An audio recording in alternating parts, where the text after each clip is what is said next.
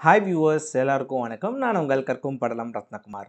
இதுக்கு முன்னாடி வீடியோஸ்ல நம்ம arithmetic mean and geometric mean பார்த்தோம். இன்னைக்கு வீடியோல நம்ம புதுசா harmonic mean எப்படி கண்டுபிடிக்கிறது?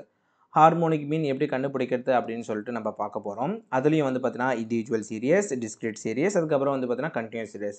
இந்த மூணு டைப் ஆஃப் டேட்டா சீரிஸ்லயும் நம்ம வந்து harmonic mean எப்படி கண்டுபிடிக்க போறதுன்னு சொல்லிட்டு அடுத்தடுத்த வீடியோல நம்ம பார்க்க போறோம்.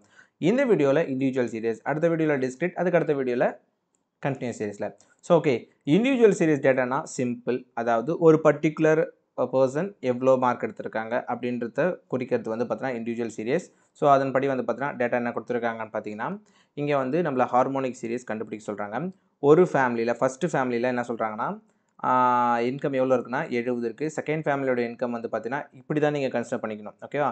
ஓகே, ஸோ ஃபஸ்ட்டு ஃபேமிலியோடைய இன்கம் வந்து பார்த்தீங்கன்னா 70. அப்போ ஃபேமிலி அப்படின்னு கொடுத்துட்டு இல்லை இங்கே நம்பர் ஆஃப் ஃபேமிலி அப்படின்னு கொடுத்துருந்தா மட்டும்தான் இதை நீங்கள் டிஸ்கிரீட் சீரியஸாக பார்க்கணும். எப்படின்னா 70 இன்கமாக எடுக்கக்கூடிய ஃபேமிலிஸ் எத்தனை இருக்குதுன்னா 1. அப்படி கொடுக்காம ஃபேமிலி ஸ்டூடெண்ட்டு அப்படின்னு கொடுத்துருந்தாங்கன்னா அதுக்கு அர்த்தம் என்ன அப்படின்னா அது இண்டிவிஜுவல் சீரிஸை குறிக்குதுன்னு அர்த்தம். ஓகே, ஸோ இதே விஷயத்த நான் ஒவ்வொரு டைமும் சொல்கிறதுக்கு காரணம் என்னென்னா நிறையா பேர் இந்த விஷயத்தில் தப்பு பண்ணுறாங்க. அதுக்காக தான் மறுபடியும் சொல்கிறேன். எது இண்டிவிஜுவல் சீரிஸ், எது டிஸ்கிரீட் சீரிஸ்ன்றதை கண்டுபிடிக்கணும். கண்டினியூஸ் சீரிஸ் ரொம்ப ஈஸி. அந்த ரேஞ்ச் கொடுத்துருந்தாங்கன்னா நம்ம கண்டுபிடிச்சிடலாம். ஓகே, ஸோ அப்போது ஃபேமிலி 1 வந்து பார்த்தீங்கன்னா 70 இன்கம் எடுக்கிறாங்க. ஃபேமிலி 2 வந்து பார்த்தீங்கன்னா 75. அப்போ டோக்கன் கொடுத்துட்றாங்க. இந்த ஃபேமிலிக்கு token number 1 ID, token number 2, token number 3, token number 4, அந்த மாதிரி 5 ஃபேமிலி எவ்வளோ இன்கம் கொடுத்துருக்காங்க. இதுக்கு நம்ம ஹார்மோனிக் மீனை கண்டுபிடிக்கணும். ஹார்மோனிக் மீனை கண்டுபிடிக்கணும்னா ஃபர்ஸ்ட் ஆஃப் ஆல் வந்து பார்த்தீங்கன்னா நம்மளுக்கு ஹார்மோனிக் மீன் கண்டுபிடிக்கிறதுக்கு உண்டான ஃபார்முலா தெரிஞ்சிருக்கணும். ஹார்மோனிக் மீனை பொறுத்த வரைக்கும் ரொம்பவே சிம்பிள். ஹார்மோனிக் அப்படின்னு சொன்னாலே இது வந்து ரெசிப்ரோக்கல் அப்படின்னு சொல்லிட்டு நீங்கள் ஞாபகம் வச்சுக்கணும். என்ன அப்படின்னா harmonic mean which is mean by that n divided by summation of 1/x. இது எக்ஸ் வேல்யூனா அப்போ நம்ம 1/x வேல்யூ கண்டுபிடிக்கணும். அதுக்கப்புறம் அது எல்லாத்தையுமே நம்ம வந்து சம்மேஷன் கண்டுபிடிக்கணும் அப்படின்றது தான் அர்த்தம். n value simple. இது வந்து இண்டிவிஜுவல் டேட்டான்றதுனால மொத்தம் வந்து பார்த்தீங்கன்னா 1 2 3 4 5 5 டேட்டா கொடுத்துருக்காங்க. அப்போ n value is equal to 5. Okay, இப்போ ஃபார்முலா நம்மளுக்கு தெரிஞ்சு போச்சு. டேரெக்டாக நம்ம இதை சால்வ் பண்ண போகலாமா? இதை சால்வ் பண்ணும்போது நம்மளுக்கு வந்து கால்குலேட்டர் தேவைப்படுமான்னு கேட்டிங்கன்னா கண்டிப்பாக தேவைப்படும். ஸோ இந்த மாதிரி ப்ராப்ளம்லாம் காலேஜ் லெவலில் தான் கேட்பாங்க. ஸ்கூல் லெவலில் கேட்கறதுக்கு உண்டான வாய்ப்புகள் கம்மி. ஸ்கூல் லெவலில் கேட்குறாங்க அப்படின்னா அந்த டேட்டா ரொம்ப சிம்பிளாக இருக்கும். ஓகேவா? ஸோ ஃபார் எக்ஸாம்பிள் 1/2னா என்ன, இந்த இடத்துல 2 3 6 அந்த மாதிரி கொடுத்துருப்பாங்க. ஈஸியாக டிவிஷன் போட்டு கண்டுபிடிக்கிற மாதிரி கொடுத்துருப்பாங்க.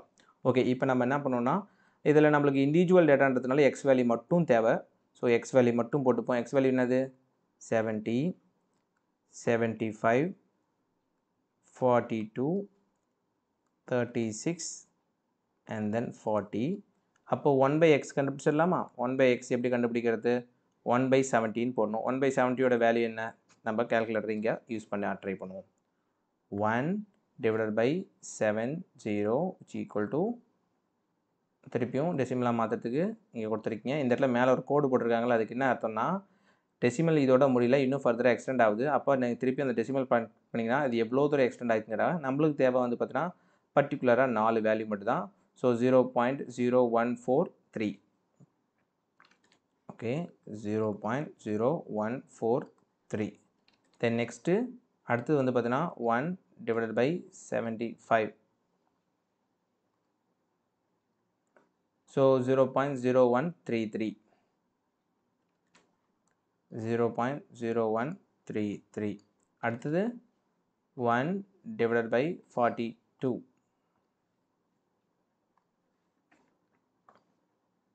0.0238. ஓகே, ஏன்னா அடுத்து 0 வந்து அடுத்தது 0வாக இருக்குது, 5th டெசிமல். ஸோ அதனால் 1 கேரி பண்ண தேவையில்ல. ஸோ டேட்டா என்ன பண்ணலாம் 0.0238. அடுத்து வந்து பார்த்தீங்கன்னா 1 டிவைடட் பை 36. இதனோட வேல்யூ 0.278. 0.0278. அடுத்த value 1 divided by 4. 1 divided by 40. Value வந்து பார்த்தீங்கன்னா 0.025. 0.025 என்ன இது மட்டும் 3 டெசிமல் போட்டிருக்கேன் அப்படின்னு கேட்டிங்கன்னா வெறும் 3 டெசிமலோட முடிஞ்சிருச்சு. ஸோ அதனால் 3 டெசிமல் போட்டோம்.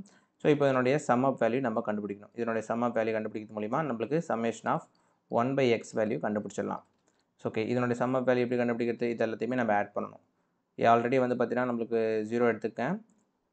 0.0143 plus 0.0133 plus 0.0238 plus 0.0278 plus 0.025. So டோட்டலாக எனக்கு எவ்வளோ வேல்யூ வருது பார்த்தீங்கன்னா 0.1042. Okay, so 0.1042. So summation of 1/x நம்ம கண்டுபிடிச்சாச்சா?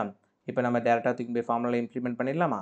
So harmonic mean which is equal to என்னோட வேல்யூ என்னென்னா 5 divide by summation of 1/x எவ்வளோ எனக்கு 0.1042.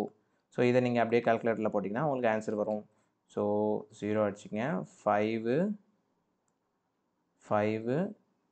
டிவைடட் பை 0.1042 அப்படின்னு போட்டு ஈக்குவல் எடுத்திங்கன்னா உங்களுக்கு வர ஆன்சர் வந்து பார்த்தீங்கன்னா 47.98. ஓகே, ஸோ இங்கேருந்து ஒரு டெசிமல் அப்போ 47.9 வரும். ஸோ அப்ராக்சிமேட்லி இதனுடைய ஆன்சர் வந்து பார்த்தீங்கன்னா 48 போடலாம். ஸோ இங்கே இருக்கிற நான் என்ன பண்ணால் 4 டெசிமல் பாயிண்ட் எடுத்துக்கிறேன். ஸோ 4 டெசிமல் பாயிண்ட் எடுக்கும்போது 47.9846 47.98446 இது வந்து பார்த்தீங்கன்னா ஹார்மோனிக் மீனு. ஓகே, இப்போ சும்மா தோராயமாக அப்ராக்சிமேட்டாக போடணும் அப்படின்னா இது எனக்கு வந்து பார்த்தீங்கன்னா 98ன்றது கிட்டத்தட்ட 48க்கு கிட்ட இருக்குது. ஸோ அதனால் harmonic mean is equal to 48ன்னு போடுறோம். ஸோ வழக்கம் போல் நம்ம என்ன பண்ணோம், கிராஸ் செக் பண்ணோம். எப்படி கிராஸ் செக் பண்ணோம்? நம்ம கண்டுபிடிச்சிருக்கிற இந்த மெயின் வேல்யூ நம்மளுடைய வேல்யூக்கு நடுவில் இருக்கான்னு பார்க்கணும்.